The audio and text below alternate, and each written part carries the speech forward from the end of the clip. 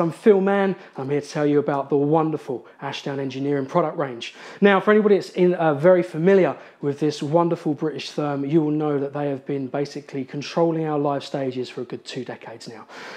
But as a company, they've not stood still. They've continued to evolve, continue to drive forward, whether it be in valve or solid state technology. And I'm here right now to tell you about the ABM series, which has just hit its 4th evolution.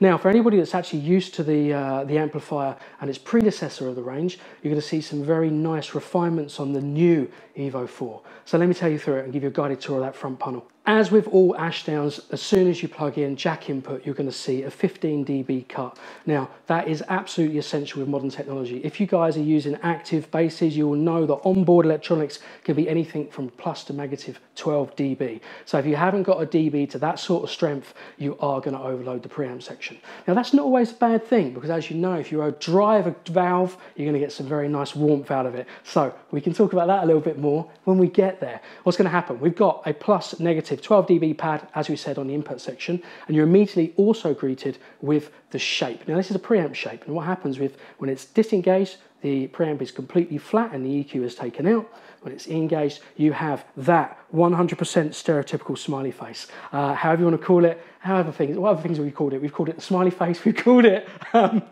what's the old one? What do we used to call it? Scoop! That was it, so it's good.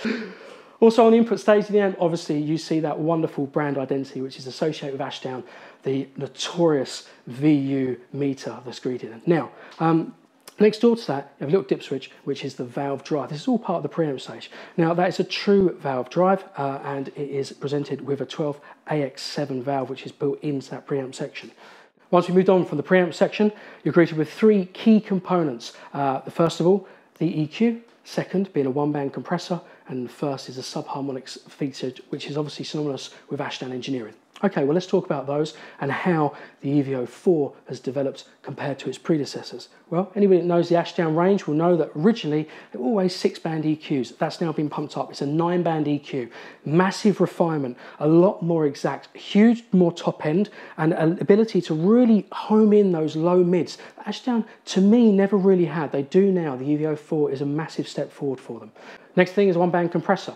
Tightens up that low end, brings the top end together. It's very, very functional. What's really great here is the musicality. With a lot of compressors, they can be very harsh, really squash that signaling harsh. This isn't. It's very warm. It's very, very musical.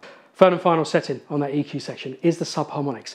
Now, it's essentially an octaver, but it's got wonderful polarity in the trim pot. So what happens is that you can engage it to give richness to that low end, really bring out the bottom end of the instrument, or if you want to crank it all the way around and go full 70s fuzz and disco, that's your choice.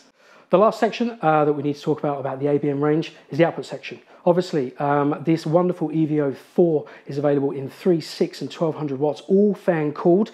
If you look at the rear panel of the amplifier, you're greeted with 2 speak-ons, allows you to run 4 or 8 ohm into single or dual cabs. Obviously, you then got a full effects return, line in, and then the most important, the control for the 4-way foot switch, which is sold separately to enable you to access the EQ, the compressor, the valve, and that subharmonics. Now, if we address the front panel just one last time and we look at the output section, you're going to see 2 wonderful little things that I'm actually very fond of. The first is a front-facing DI. Now, a lot of people think that DI can be quite cumbersome if it's in the front of the amplifier, but you think about it. If you're on stage and you've got a faulty pot, you've got a faulty DI section, and you're the only person that's in front of 10,000 people, you need to be able to access it. It's pointless than being on the back of the amplifier. Ashdown have ensured that the musician can deal with that, maybe in times of crisis. One final refinement to that EVO IV is that they've now put in a beautiful bright blue mute switch. Again, if you're very familiar with any of the predecessors, you'll know that when it was muted, you didn't know until you went over and pressed it. Now, there's no mistaking it. Guys, this is the ABM EVO IV range. This is what it sounds like.